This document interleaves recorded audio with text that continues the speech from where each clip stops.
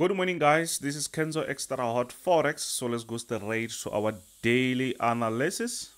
So yeah, it's Tuesday. What's really happening? We know very well that we are going to have CPI later on. So what happened yesterday?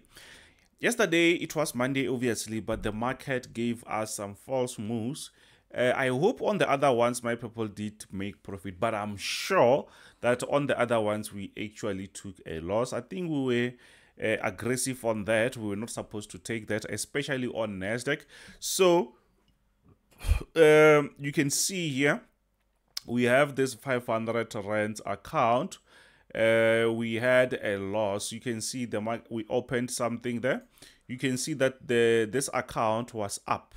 The account was 570 something, now it's 510. So but we are still in a smaller profit, by the way, so it means that we are still on plus. That's why when you trade, you don't really have to actually lose all of your profits, right? So what's really happening here is, yeah, I think I've been actually aggressive, even though it's not really a bigger loss, but I think it was being aggressive. But I want you to see when we say, yeah, it's possible to trade nicely without any issues. The only thing that you can do is to not to go aggressive on the market. You can see here, first loss, it was 34. I opened the other one. I thought maybe the market was going to reverse. Guess what? The market just kept pushing, and that was a loss. That's what you see here. The market, we were on 580, I think, 570 something.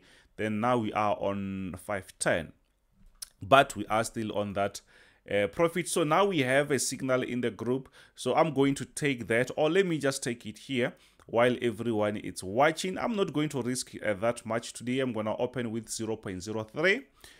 That is a buy. Let's go there. You can see it's a buy. I'm going to place my stop loss. I'm willing to risk only 50. So that is going to be an order, you see. So let me hide that. If it goes against me, then it means that even in the group, we all took that as a loss if it goes against me. But later on, we're going to have CPI, guys. We're going to have CPI. So I'm going to hold that. We will see if maybe we're going to eat or not, right?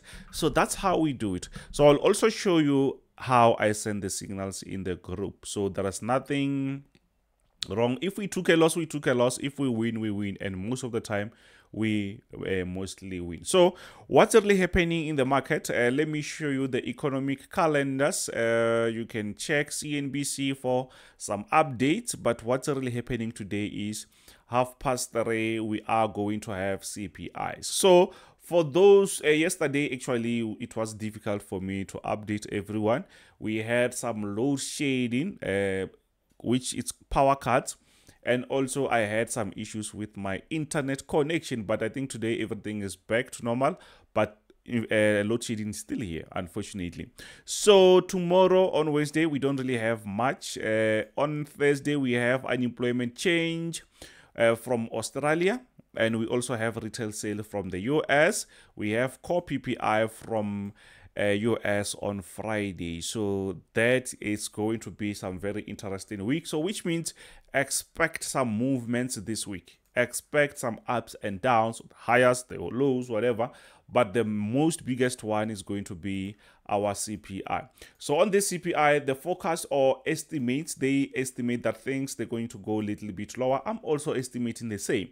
I think the dollar is going to lose some momentum and we can able to buy Nasdaq and US30. So what is my take on the CPI? So what I'm going to do, guys, you saw that we have a 500 account, right?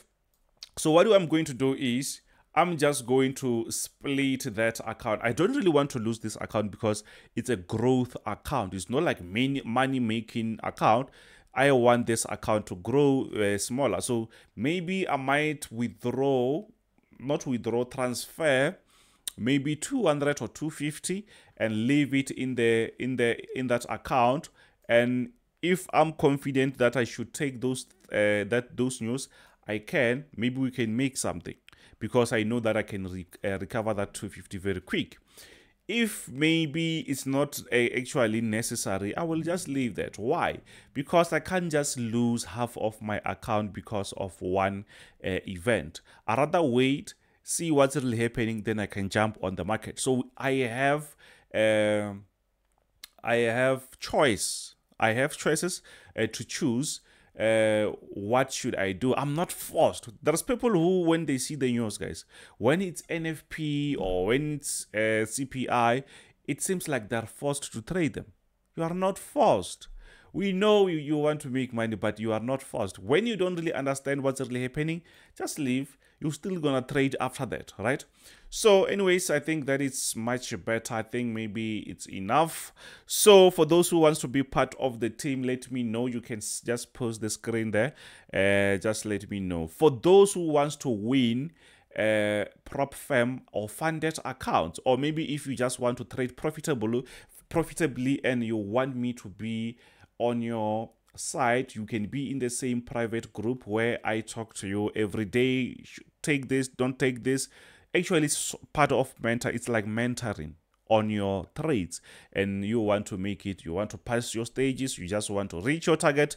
There is 350 prop firm challenge, or maybe if you want to win your challenge, even though sometimes you might really still join this, even though it's not really a prop firm, as long as maybe you want to be consistent and you just need someone who is going to be there for you like non-stop, sort of account management, but not exactly that, right? Because I'll be there assisting you left and right. So let me know if you want to be part of that. So now what's really happening? We are on DXY dollar index. What's really happening? We can easily see that since last week, the market did a breakout, and then what do we see? We can easily see that the market is just playing games here. The market is just consolidating, quite similar to here. The market broke out and started to consolidate. So what will happen? We don't really know much, but we expecting that maybe CPI is gonna go lower, which means the dollar will lose that momentum. And if it loses that momentum, if we are right, it means we expecting to see the market pushing up, down. So can we take that a risk? It depends. Sometimes we take this risk and it pays off. Sometimes you take it and sometimes you lose. But if you want to take it, don't just risk all of your account. You can just say, okay, I will put only 50, I will put only 100, whatever the amount that you want to risk. So don't risk everything. Or you can just stay out of the market. You are not forced. Simple as that. So yes, so here is what we are waiting for. I'm waiting for the market maybe to show me what's really happening. On this one, I already concluded, guys. The market is actually on a nice uptrend. I'm expecting the market to push to the upside. If the market doesn't really push to the upside, it means it will be pushing lower. But with the news, it changes everything. With the news, it changes everything. We know very well that the news, they don't really have power to change the market structure. Yes, that is possible, and that is true, but maybe we might see a nice sell, then after the market might start to continue pushing up. We will see, right? So if you are new to this channel, don't forget to smash that subscribe button, like, share with your friends. Yeah, if you've been here for quite long, you know what to do. Just smash that like. Just smash that like, right? So now we are on USD/JPY. What's really happening? We still have this buy. I think I have to update you guys about this. We had this for quite some time, since last week. I think we have 4 or 5 days now. So I think it's 5 days, yeah.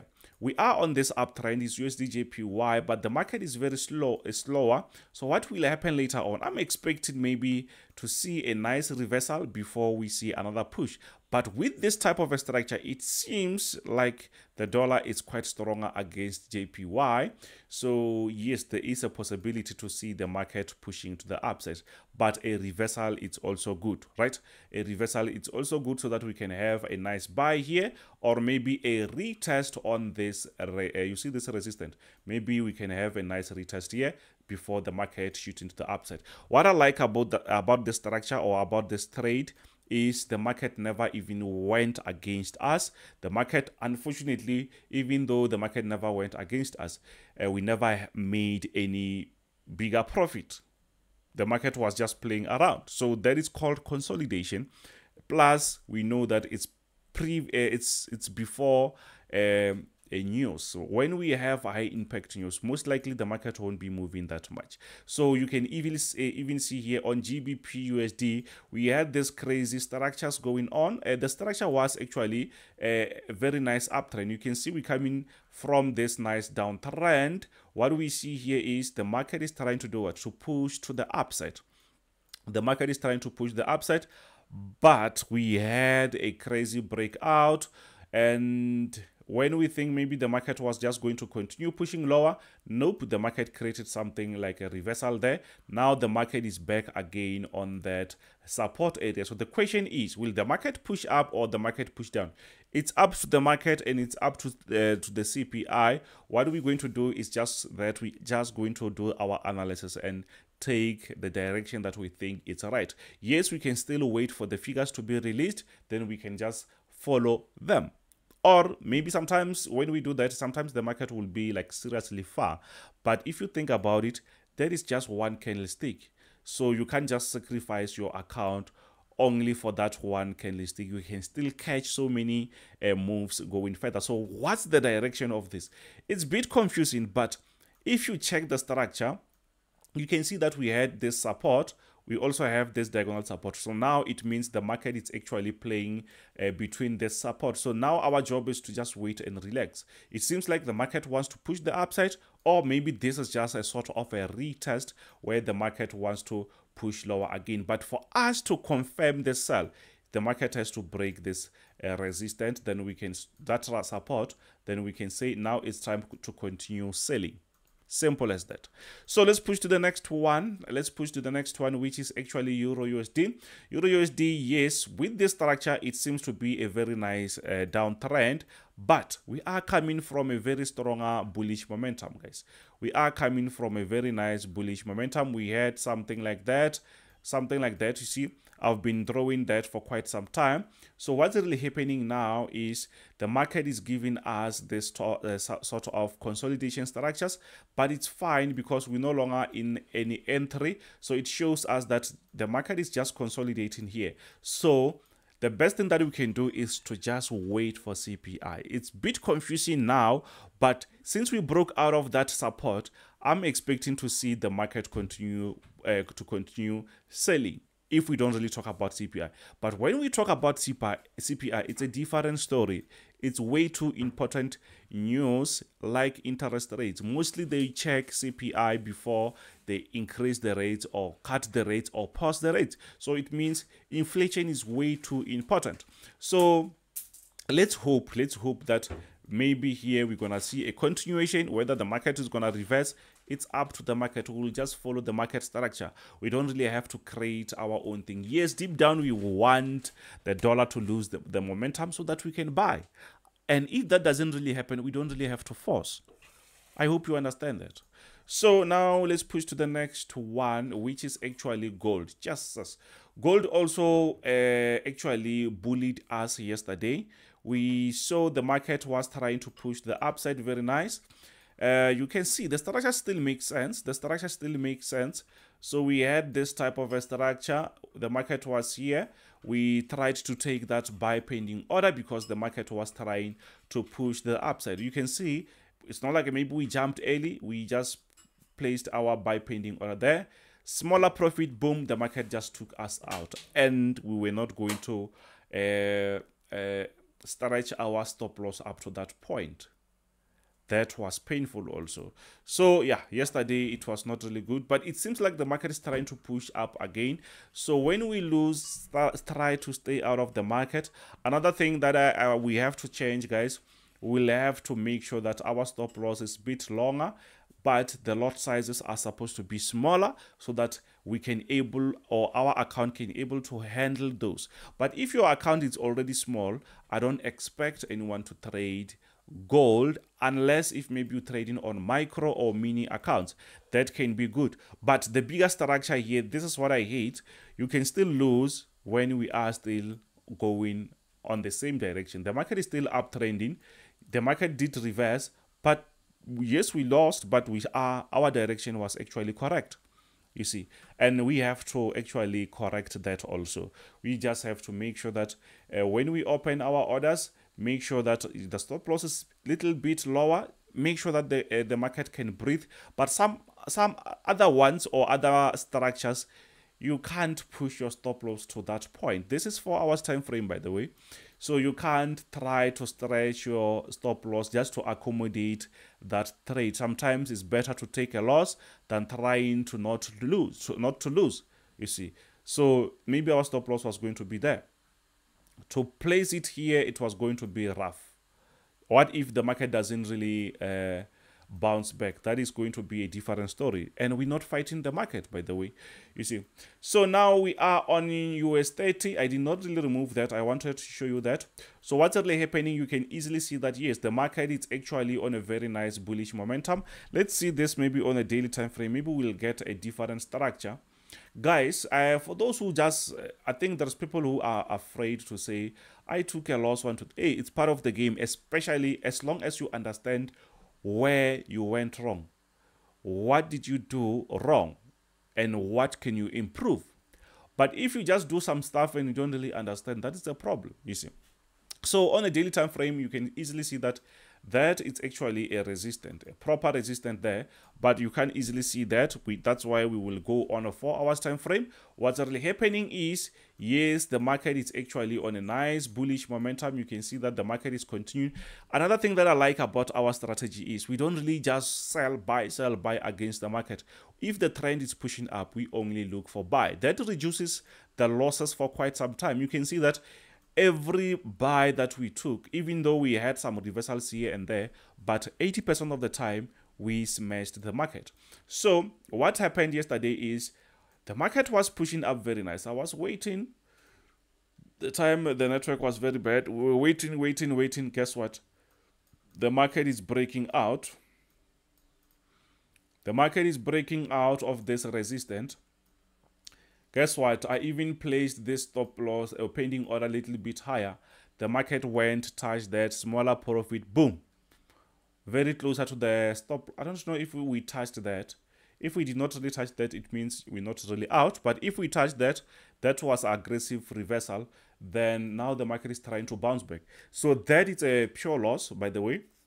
But I think today we're going to get it right. Maybe we're going to have another trades or another opportunities that we can try to take. So that is a pure loss, obviously, but just know that what we win 80% of the time than what we actually lose. The problem is when you don't really know how to apply the law, the risk management, you end up losing more than what you're supposed to lose, and that is not really what you're supposed to do. When you go on the market, you should know how much you're supposed to lose, and that is something that will help you to take some losses and still stay longer in the game. And when you stay longer in the game, it means when things are going nice, it means, yeah, you are going to do something. So what's really happening on Nasdaq 100, what's really happening? We can easily see that, yes, the market is still aggressively on this bullish momentum. We are on this buy. You can see that the market is pushing up very nice. The market is pushing up very nice, guys. What I see here is the market is still flying, but if we go closer there, you will see what we had yesterday. The market was pushing very nice. We had some bullish momentum. We did eat very nice previous days, but what we had here, it was a different story.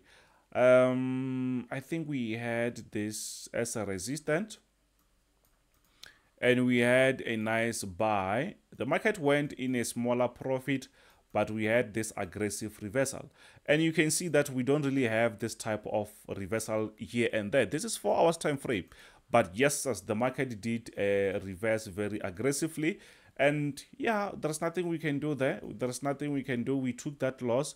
It was not really good, but I'm expecting to see the market reverse, which means now this is going to be our our resistance. So what we're going to do is we're just going to monitor this. We have this buy pending order.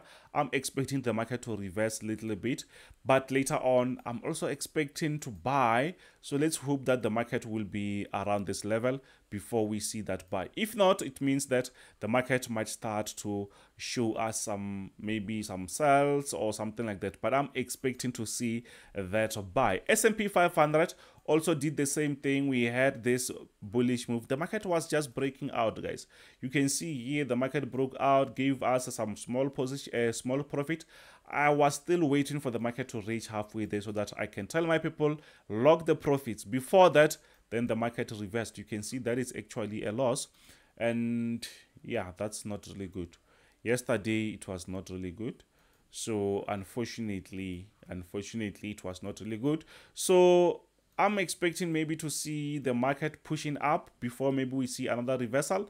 So I'm just waiting. I'm not going to do anything. The only position that we took today is only on a Nasdaq. Nasdaq 100, that is going to be something that we're going to focus on because it's a bit lower. It's like around this area. I'm expecting it to push to the upside. So let's push to the next one. Let's push to the next one, which is German 30. So let me go on this one, guys. I'm trying to create this group where, because I think before we never had this, it's going to be a group of people who are going to have funded accounts, and I'm going to help them. So that means, that's why we say you can join this part of the team. Then you can start to, whoever, if maybe you have prop firm or your funded account, let us help you to win your challenges or your stages, and you can start to reach your profits on whatever or the targets. But what we're going to do, for those who don't really know, is we're not going to split the profit. Once you make your profit, it's your profit. We're not going to share anything. As long as you paid that a fee, we're just going to help you to reach that. Simple as that. So we're not going to need anything from you. $350, that's what you're supposed to pay. Then we can be on your neck so that you don't really do the same mistakes. So now you can also see our VIP signals packages. You can choose the one that you want there, and then you can be part of the team and start to eat. And the mentorship, if you want to do your own signals, you do your own analysis, have confidence in the market, develop that confidence or that mindset, you can let us know. It's 12 months. If you want mentorship plus lifetime signals, it's actually $450, which you actually saving more than $350. So let's see what we can get on German 30. We are on this push. The market is actually pushing to the upside. So what I see here, it's something like this. Then the market is pushing up again. You see that the market is trying to do something like that, but the market has been giving us some reversal structures, so we have to be extra careful. So we can draw maybe something like this just to make this support to be extra visible. Because I saw the market touching that, something like that. So I'm expecting to see the market moving like that, but around this area we also have this horizontal support, so the market can easily break those supports before pushing up again. So let's check what's really happening on US oil. We can't jump on this. We had a very nice buy, so we're just waiting for a nice reversal. Maybe even if it's a smaller reversal, we can take that, because when we are on an uptrend, the market can create another structure inside that trend, or maybe the market will reach this support before we can just jump on that. So I hope everyone is doing great. Don't forget to smash that subscribe button, like, share with your friends. Thank you very much, guys. I will see you on the next one. Bye. I hope you're gonna trade CPI. Very nice. But in the group, don't worry, I will be updating you about CPI. So thank you very much. Bye.